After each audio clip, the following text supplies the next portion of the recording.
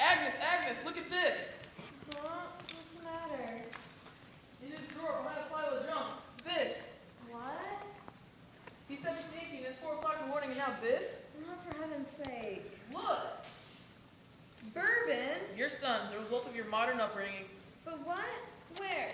What does all this mean? It's time. It's time I took over his education. But he told you he's going to be late tonight. He specialized in rushing to go to that Dan's. I gave him the key myself. Where'd you put that thing? What thing? My old shaving strap. What do you want that for? Do you prove all this?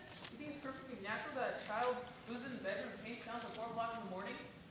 No, I just don't think there's much point in us staying up all night, wearing ourselves sick about something we can't do until the morning. Dang it, that was the wrong one. No, but he told you, and she'll be the child has the right to the gaiety. One day, let me explain the difference between gaiety and delirium tremens. What are you going to do, Michael?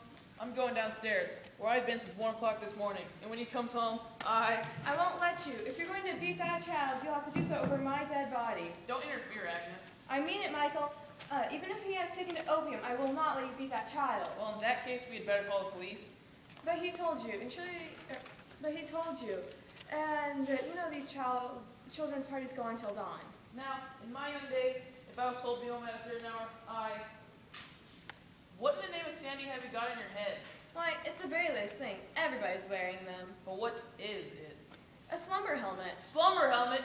Bourbon in the bedroom? Children's parties that go on till dawn? And slumber helmets? All right, I'm going to bed. Listen to me, will you? I have a choice between bed and the madhouse. I prefer bed. I have a life to live. Good night. I hope you enjoy being a drunk with your mother.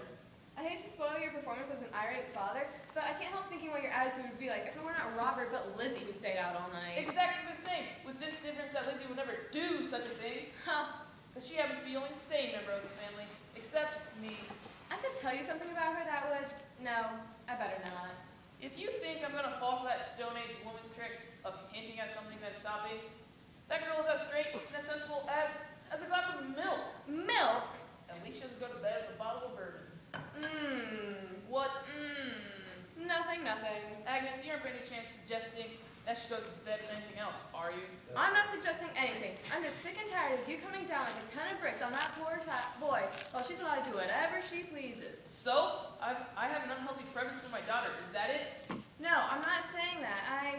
All right, say it. What? Oedipus! Who? Oh, leave me alone. In his drawer, did you say? Shut up. Darling, I know you never concern yourself with the children's education except for occasional bout of public hysteria, but this time I think you're going a little too far, if you don't mind my saying so. What else do you expect me to do? I've spent every waking hour earning money. You're my second in command. I have to leave certain things to you. But if I see those things are obviously going wrong, it is my duty to intervene. If that's your conception of our relationship, then you better think of something more than a shaving crop and a writing straw. Writing crop! And it's not a matter of thinking something better. It's... Michael! Is that him? Is that him? I thought I heard the gate. Robert! Is that you? Robert! No. Fine. Why don't you go back to bed? Because I'm worried. Why, that's nonsense. And so are you. What gives you that idea? Your powder in your face at 4 o'clock in the morning. What drawer was it in? The one where he keeps all of his junk. But it can't be. It can't be true. I don't believe it. Well, there you are. How did you find it? I was downstairs waiting for him to get home.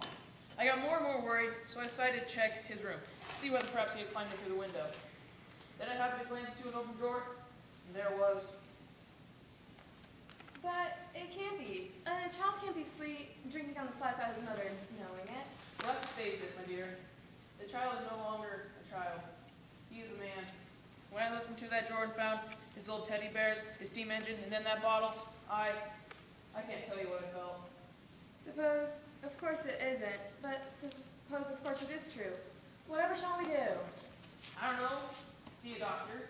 Nonsense. It's perfect childish curiosity. A boy has to try everything once. If that's gonna be your attitude, I'll end up by trying murder once.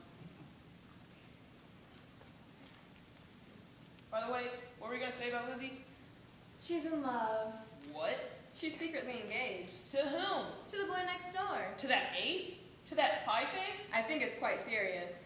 But she's only nonsense.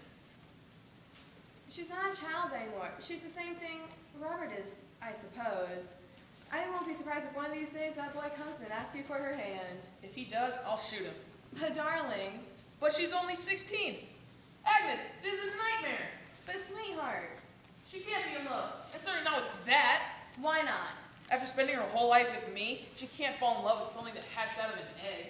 Are you suggesting that the only person that child will be allowed to fall in love with is a younger edition of yourself? Of course not. Don't be indecent. All I'm saying is that we should have given them taste. They should have inherited our taste. He seems to have inherited a taste for bourbon. I don't think we can joke about this. This has to be the worst night of my life. I'm not joking. I just don't see the point of us staying up all night and worrying ourselves sick about something we obviously can't do until morning. Come, let's go back to bed. You go back to bed. I'll wait up for him.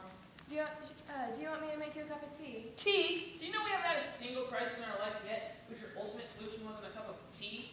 I'm sorry. I was only trying to be sensible about it. I know you are. I apologize if I said things I didn't mean. I think perhaps we both need a swig of this. Have you got any glasses up here? Only tooth glasses. Michael! What is that? Cod liver oil! Oh! How on earth did it get into this bottle? God knows. The little monster must have been trying to set a trap for me.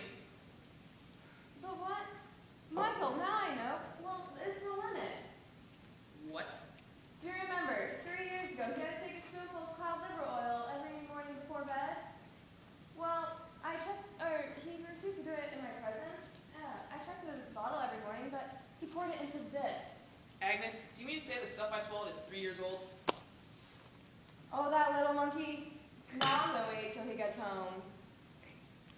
I think we'd better call the doctor. This stuff must be putrid by now.